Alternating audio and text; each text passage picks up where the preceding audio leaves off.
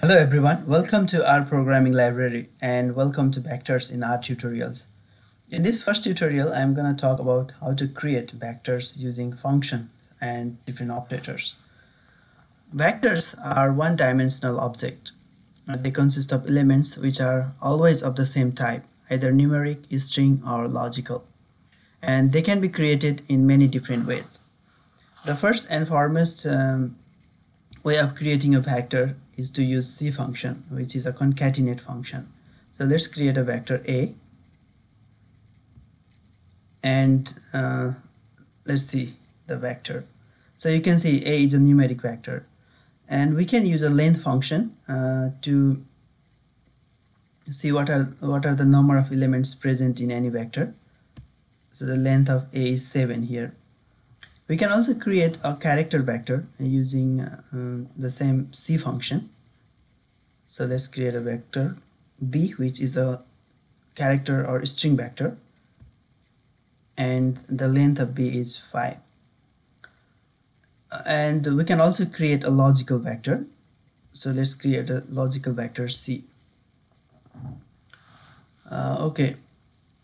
Now what would happen if we try to combine two vectors of different type? For example, A is a numeric vector and B is a character vector here. So let's see what would happen.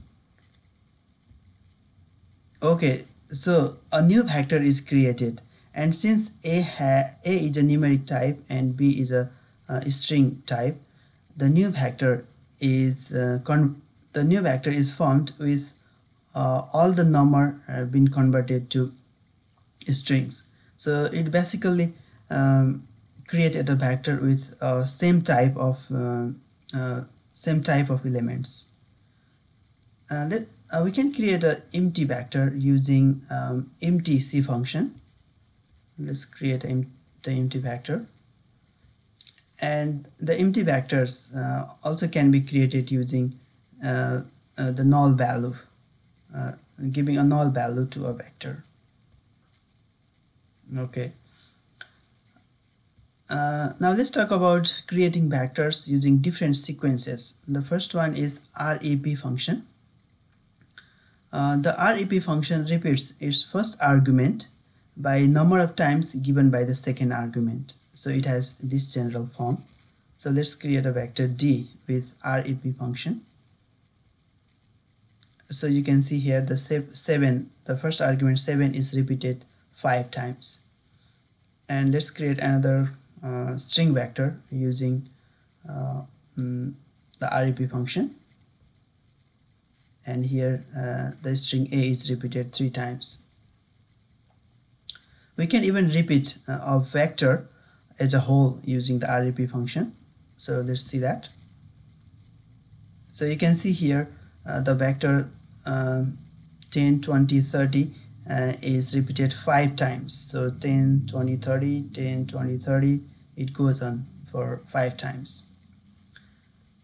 Now if you want to repeat each element of a vector using REP function, then you can give an option each and specify the number of times you want to repeat the elements.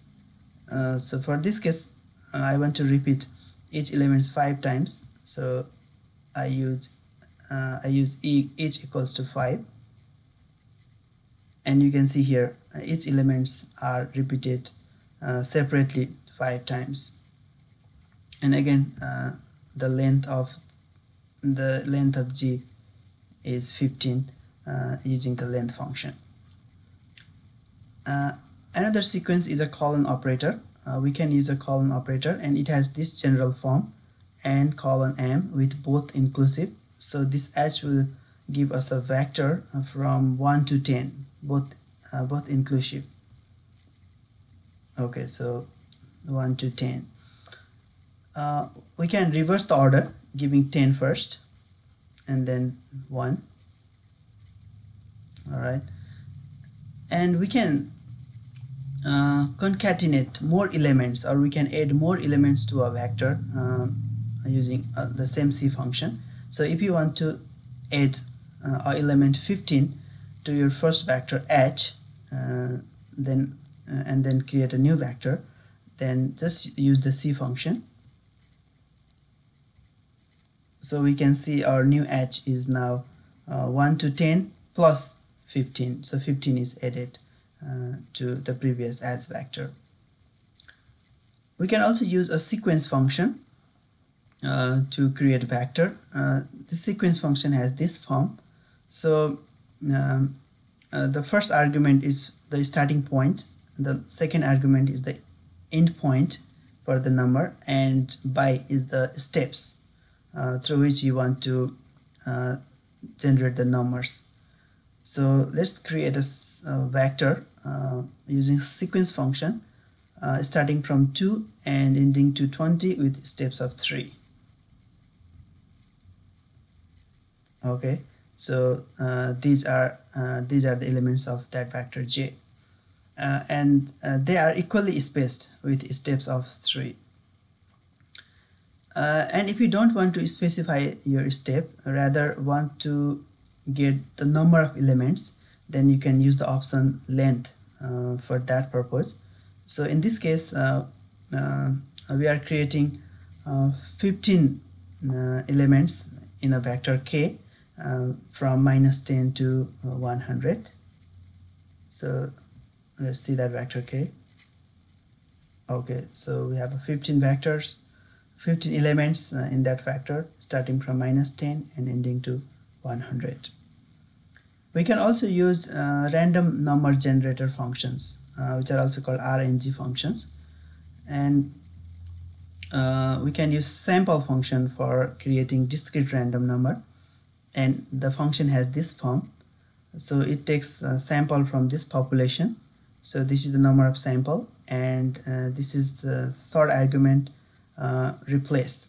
If you do not specify replace, then you will not get a repetition of the number, but if you specify replace equals to true, then you can expect some repeated number in the vector. So let's create a vector L using sample function. So vector L is created here, and you can see there are some repeated numbers, 33, 33, because we kept our argument replace to be true. And we can also create vector using rnum function for continuous random numbers. This function has this form, the total number random numbers you want to generate, the mean and the standard deviation. So let's create a vector m which creates 50 random numbers of mean 20 and standard deviation 5 using rnum function.